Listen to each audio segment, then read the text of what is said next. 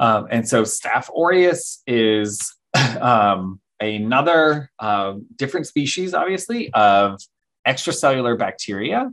And its primary site of entry is now not the lung, but the skin.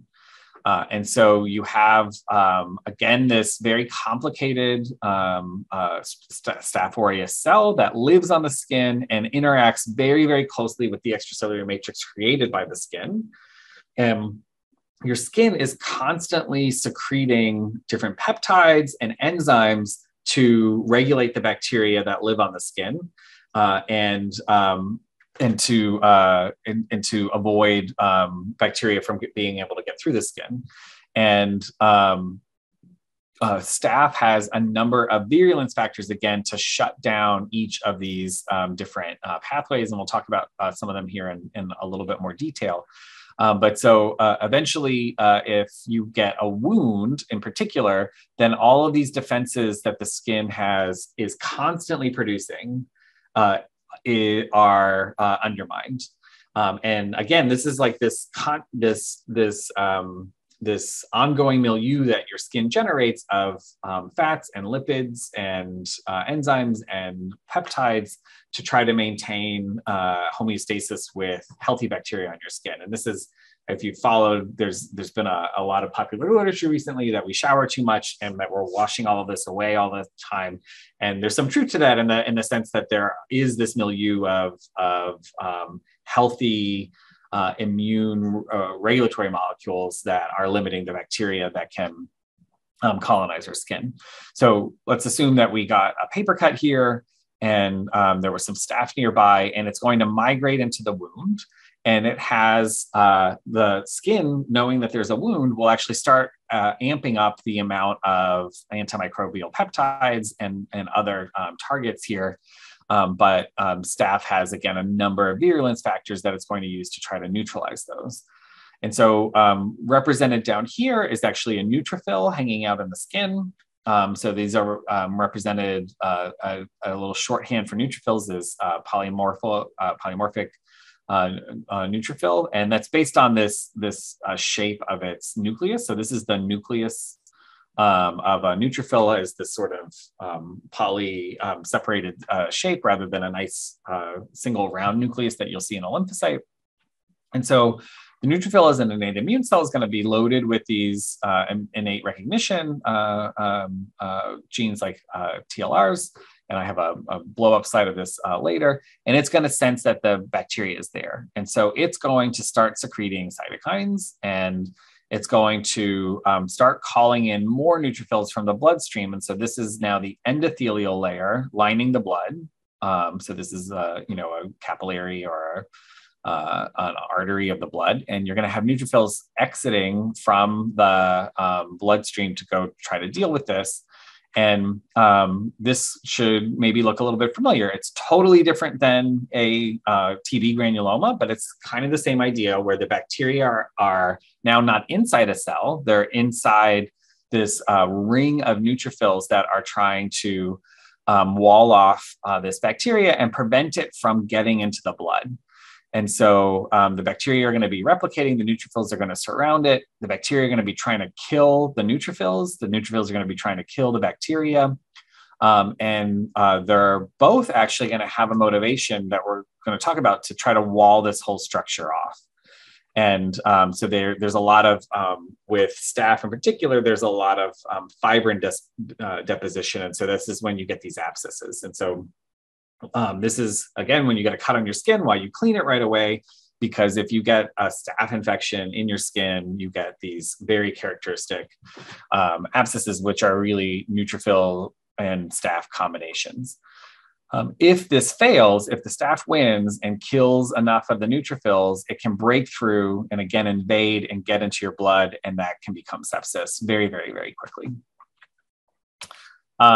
Just as I mentioned as to why this is such a public health issue is there are a number of staph strains that are resistant to whole classes of antibiotics. And so this is actually a list of the antibiotics that are still able to target MRSA resistant staph. This is the one that you hear the most about because the frontline antibiotics that are often used for staph are these methicillin type antibiotics. And so if you use the wrong antibiotic, then the staph has a window to grow. There are a number of these antibiotics which are often sort of toxic or difficult to deliver, have to be delivered by IV, and so forth. But there are a number of new antibiotics still in development or being introduced, but still kind of a concerning area of biology right now is that we have many fewer options in terms of dealing with these pathogens. And that's in part because, again, they can trade genetic information. And once one bacteria figures out how to evade a particular antibiotic, they just share that with all of their bacteria friends. And it's removed from our ability to use it.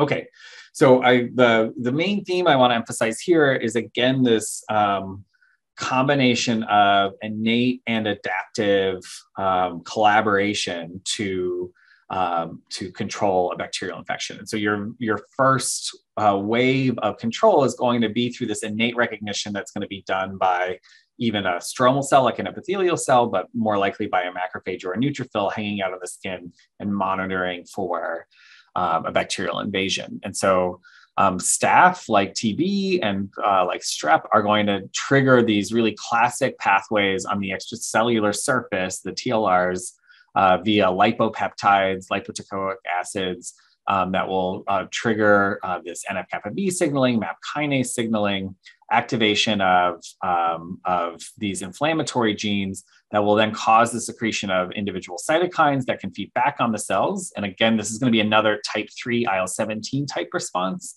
along with an IL-1 type response, which is often related to the IL-17 type response. So it's another cytokine that can be triggered by innate signaling. We haven't seen a T cell here yet that will mount this inflammatory response and cause the increase of cytokines and growth factors to be released.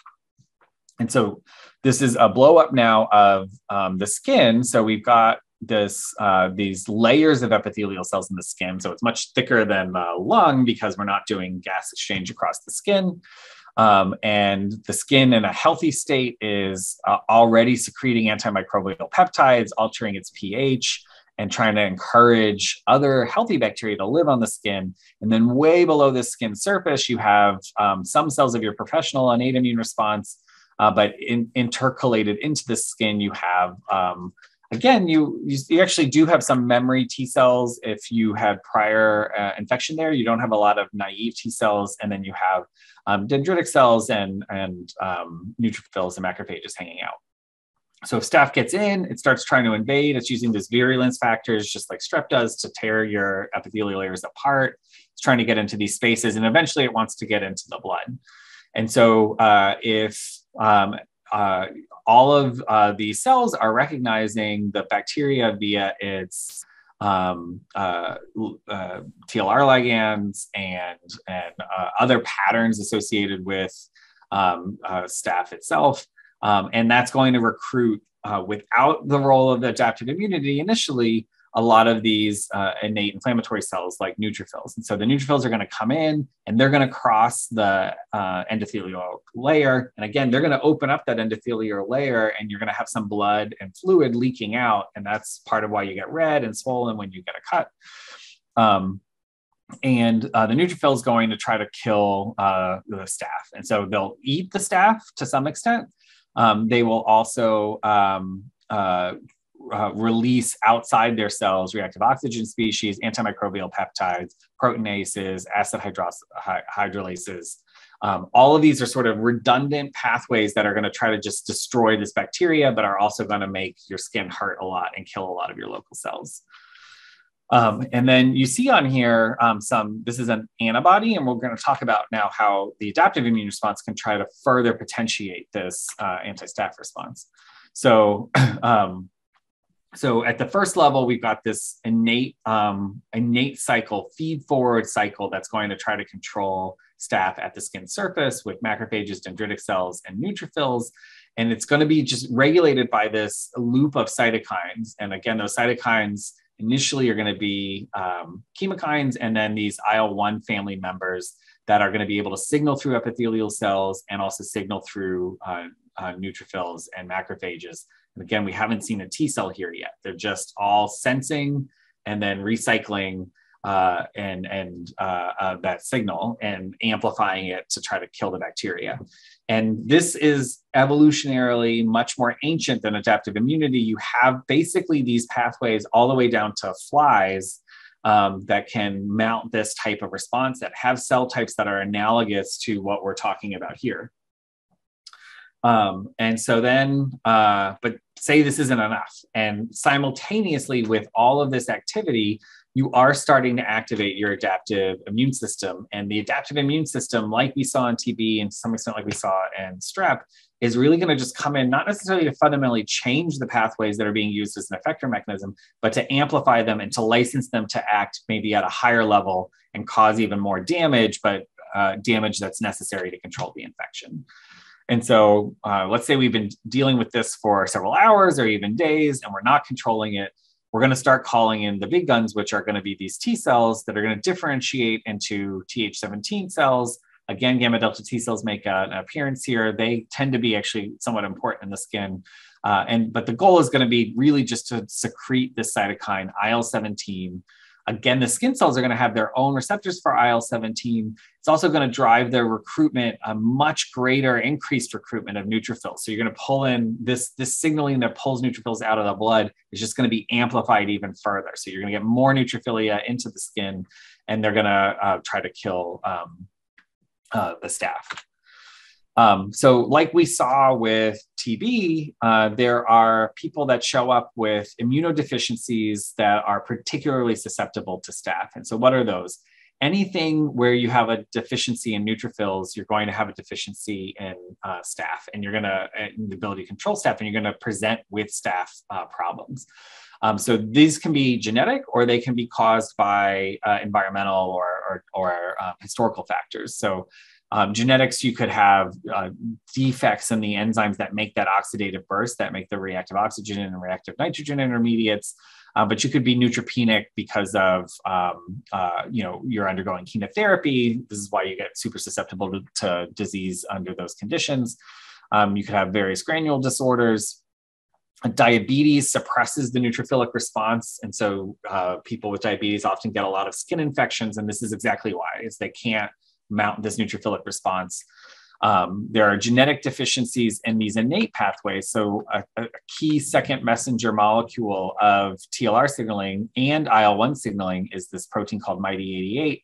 If you have a defect in MyD88, it really manifests as this inability to fight off extracellular bacteria initially. And then if you lose on the T cell side, the ability to amplify these signals, and this includes in things like HIV, then you can't make that Th17 response, which is going to be the really sort of turbocharge of the anti-staph immune response. So staph, like strep, has an enormous array of proteins that it uses just to try to disrupt your immune response. And so these are additional virulence factors. So it has enzymes to restrict the effects of reactive oxygen and reactive nitrogen intermediates. So you can see it sitting here blocking all of these different pathways. And they're sort of antioxidant enzymes. So it kind of sounds like a good thing. It's like a vitamin you would take. It's enzymes that just see all of these toxic chemicals and they turn them into non-toxic chemicals immediately, so they can actually convert them into something like water. They'll actually try to disrupt the metabolism, the local metabolism in the area, so that your cells stop working as well. So they'll deprive your cells of nutrients. It's kind of the reverse of some of the anti-TB approaches where you're trying to starve the bacteria, and here the bacteria is trying to starve your local cells. They'll try to kill your local cells. This is the neutrophils, its ultimate enemy. So it's going to have a number of different proteins that just go out and try to kill neutrophils. And so your cells are going to have to fight back against those, and even make immune responses against those proteins so that they can't kill your cells. They have all of these second messengers that try to mimic proteins that you make to traffic cells to particular sites so that your cells go to the wrong place or don't receive the signal to traffic.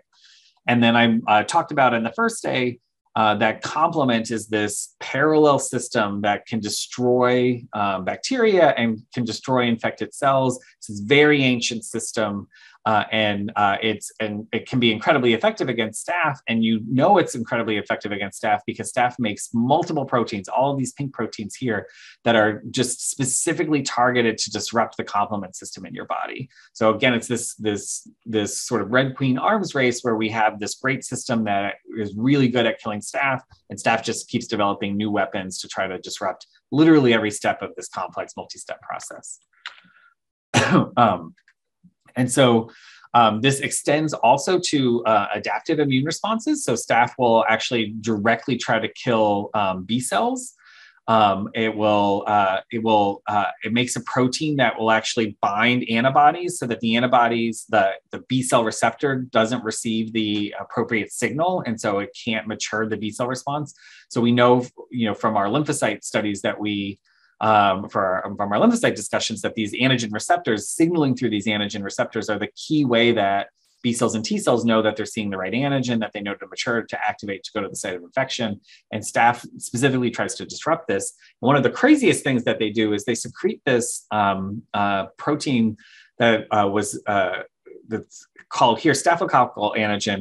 It was the first super antigen ever defined. And what we mean by super antigen is it's a super antigen because it actually is, rather than a very highly specific peptide that's going to trigger one specific T cell receptor, it's a super antigen that strongly, strongly, strongly binds multiple T cell receptors in an almost non-specific manner. So we actually use staph super antigen as a positive control on our T cell assays, because the goal here is for staph to just sort of discombobulate the whole immune system. It overactivates T cells, so they actually think something's gone horribly wrong, they're overactivated, and they kill themselves. So initially they have this massive inflammatory response, and then they die.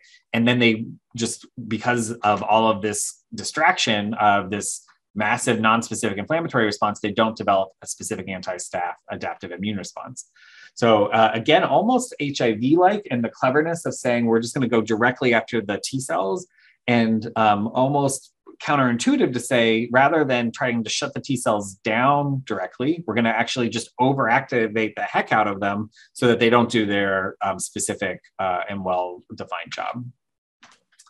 And then the last couple points I'll make with staph that are unique is that staph actually secretes proteins that induce the clotting cascade in your blood. And it does this on purpose to form these large clots where you have this agglutinated staph aureus that's pulling in the fibrin of your blood clotting, like the clot that you make when you have a cut, and other cell types. And that fibrin coat actually protects the bacteria. So it's kind of like the bacteria in MTB hiding out in a macrophage. Staph hides out in the middle of this fibrin clot. These fibrin clots actually cause some of the problems you have when you have staph, because you don't want a bunch of random fibrin clots forming. And it also makes it so that the neutrophils and macrophages can't eat the bacteria anymore to clear them out, because now they're just in these huge structures that can't be broken down easily. And then my last slide here just sort of relates to both staph and strep. And it's just a point I really want people to hone in on. And it's an area of a lot of focus right now research-wise, which is that both strep and staph are significantly potentiated in terms of their ability to invade and cause severe disease by a prior viral infection. This was a little bit apparent with SARS-CoV-2. It's incredibly apparent with influenza. And it makes sense if you consider that all of these diseases, all of these pathogens that we're talking about are trying to get across a mucosal surface defined by an epithelial barrier. And so if you first have a flu infection that infects these epithelial cells, puts them under stress, kills a lot of them, and then forces, a regrowth of new epithelial cells that maybe haven't fully matured and fully formed this beautiful epithelial surface, that creates the ideal environment now for these colonized bacteria that were already there to say, oh, look, this wall is breaking down a little bit. They're rebuilding it. I'm going to sneak through while they're rebuilding it and get into the blood. This is further complicated by the fact that after you have this big flu infection, you've actually killed off a lot of your alveolar macrophages by direct infection with the virus. So they're not good enough. They're not at their top of their game. And then you also have that regulatory response, that negative feedback response that's coming in to shut down the antiviral response that says, oh, we did a good job. We cleared the virus. That's over. Everybody calm down. That's the perfect moment for a bacteria to come in, because it's basically everybody's, gone on vacation because they've just done a really hard job getting rid of the virus. And so the bacteria get in that window. And there's about a month after you have a viral infection where you're hyper susceptible to bacterial infections, because your immune response is actually actively being suppressed by itself, because you're trying to work on repairing the lung and not causing this autoimmune, essentially, pathogenicity. And there's not really, there's not a great trade-off here, because you can't just stay inflamed all the time, because you'll consume your own lung and your lung won't be able to function. So you have to have some window where you rebuild these epithelial surfaces and you don't have inflammation. But if you're in the right environment where bacteria are around, then you're going to potentially have a problem with this bacteria. So I'm going to stop there, and we can take some time for questions now.